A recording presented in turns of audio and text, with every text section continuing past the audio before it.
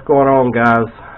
Today we're going to be doing some I wouldn't really call it weathering. I'd call it splashing a little mud around, making something look dirty, and creating a base to kind of pull off the look that we're going for. I've been working on this build for a while. This is the new Bronco kit that just came out.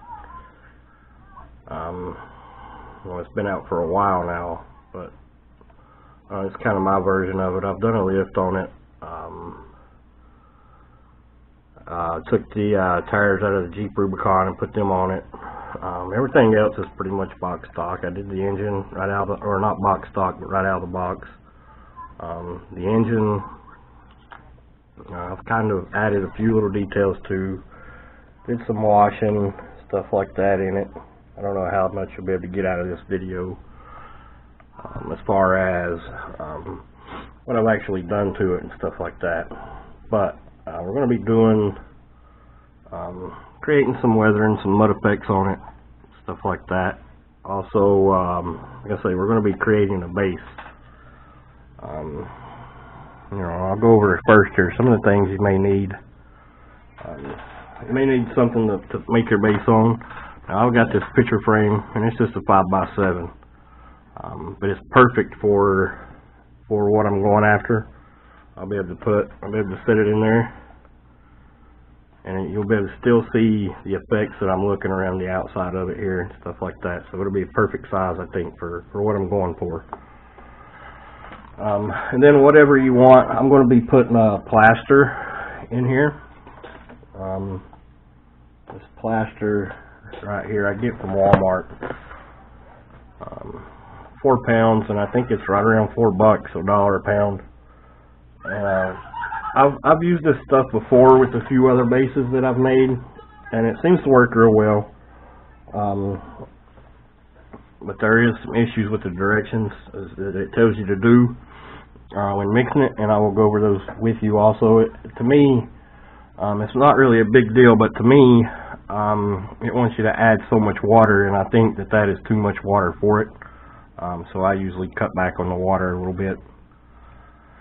And that's pretty much what I'll be using. I'll also be using some caulk or silicone just to seal up around the edges of the frame so nothing can go through and make a big mess on my bench area here when I'm doing this and stuff like that. First thing I want to do, though, is this thing here causes it to set unlevel. So I'll go ahead and just try to break that off. Just like that. And I may not even use that piece. I'm not 100% sure yet. You can go ahead and open this up.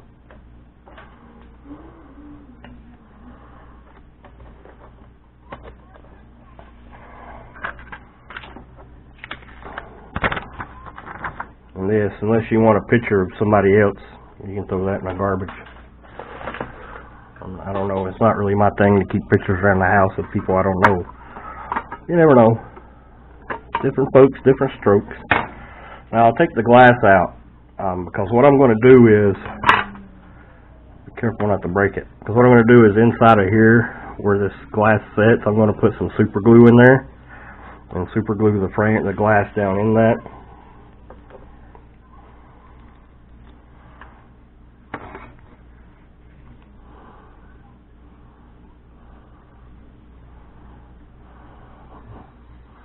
I ain't too worried about getting it all over the place, but I do want enough in there to glue stuff down. So I do put quite a bit.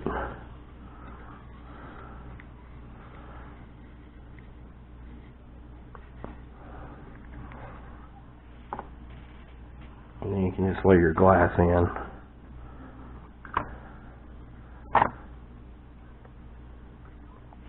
Just like so. Then you can put whatever you've got to add some weight. You could put on it to make sure that it does glue down good. I'm just going to put this on it. And we'll let that set for a minute. Alright, so it's been sitting here for a few minutes. You can see it's starting to typically do what super glue does. It hazes and fogs. Which is okay, because you're never going to see this once we're done with it. So I'm going to bend my tabs down. You just want them touching the glass. You don't want to put a whole lot of pressure and break the glass.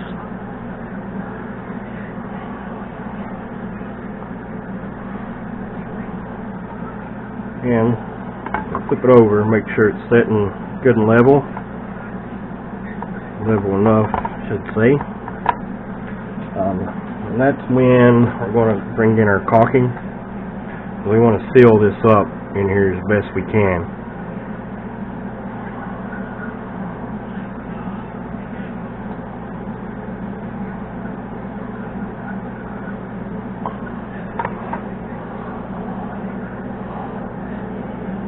And you're just going to run it just like you would if you were caulking something.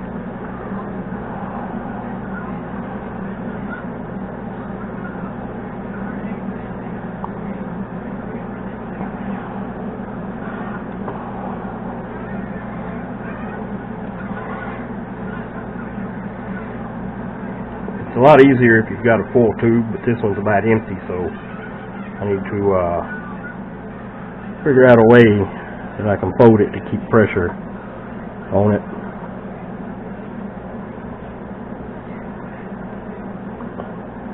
And it ain't got to be real pretty. It ain't got to be real pretty, because it's all going to be hidden anyway. It's not like your bathtub or something where you see it every day.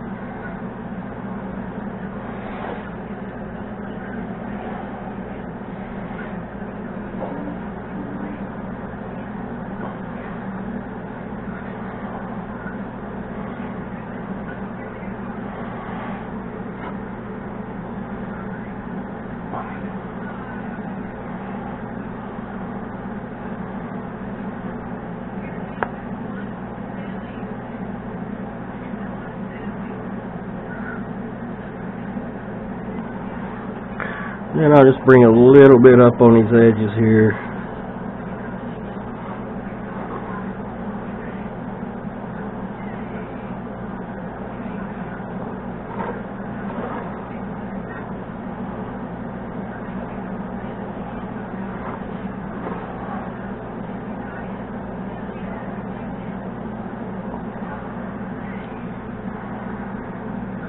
Just like that.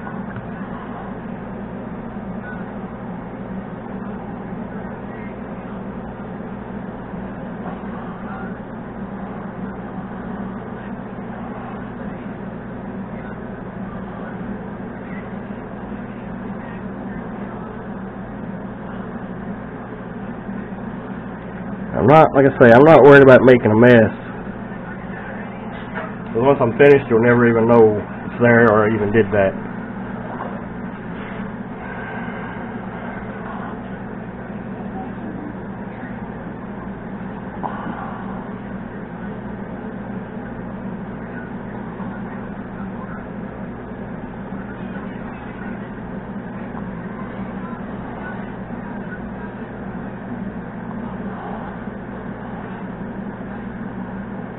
Let's make sure it's smoothed out, and you know, all you're trying to do is seal up those cracks, because when you put this plaster in there, it will run through them and make a big mess. It's happened before. But yeah, we'll let that set for a few minutes, let it kind of harden up. Actually, it's going to be a while before we get back to it, because after this we're going to start weathering or mudding or whatever you want to call it to our vehicle, and then we'll come back to this later once we're done. So, let's see.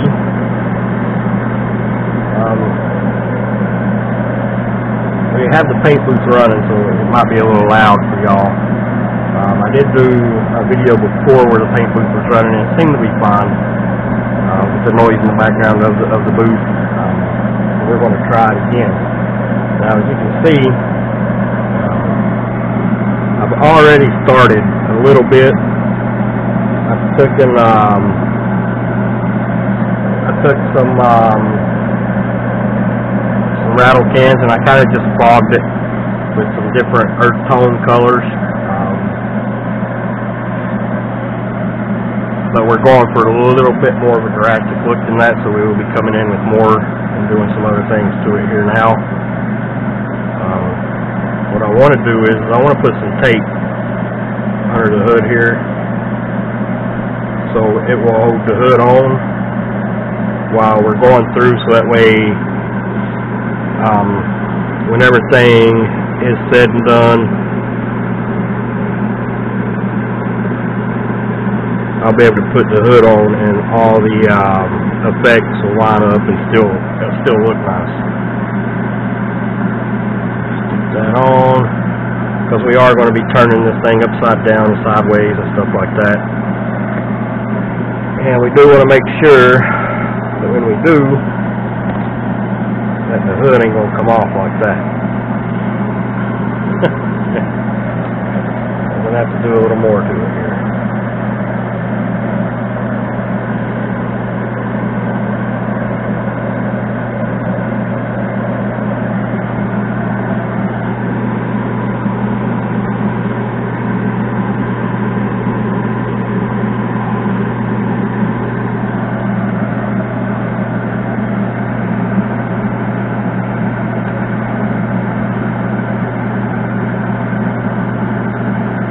Try it again. Alright, so I think we're good now. It didn't come off at least. Let's see. But I'll give you a look around it here. That's some of the effects we've already got going on it.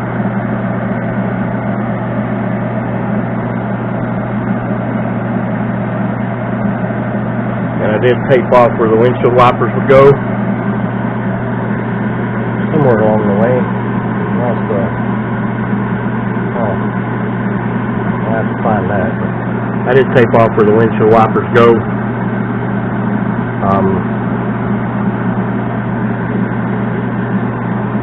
So that to fill that off, it'll be clean like the windshield wipers were running there.